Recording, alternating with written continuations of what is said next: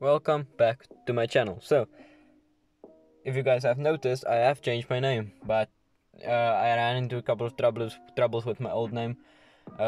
Someone that edits my Discord server, link to his channel will be in the description, but he ran into a couple of troubles and I needed to change my name, and I wasn't quite happy with the old one.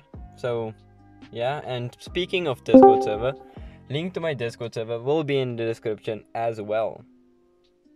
So, if you play Call of Duty Warzone, you would know that they get massive updates.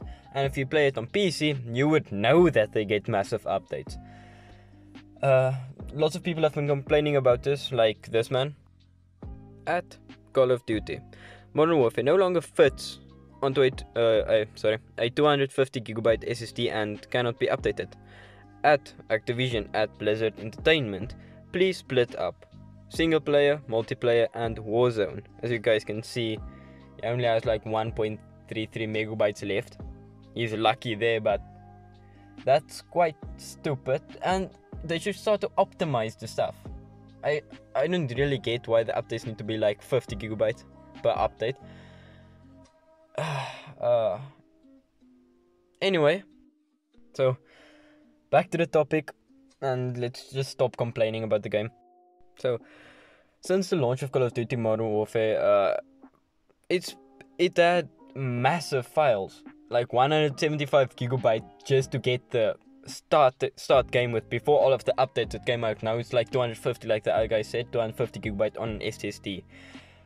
So, if you don't, you later on you'll have to buy an like 500 or a 1 terabyte hard drive or SSD just to fit Modern Warfare onto it, so that you can just play the game with the new updates coming out and like use the 250 it had on. You'll basically have to reinstall the game or just switch hard drives, SSD or whatever you're using. In my opinion, that is a waste of space and time.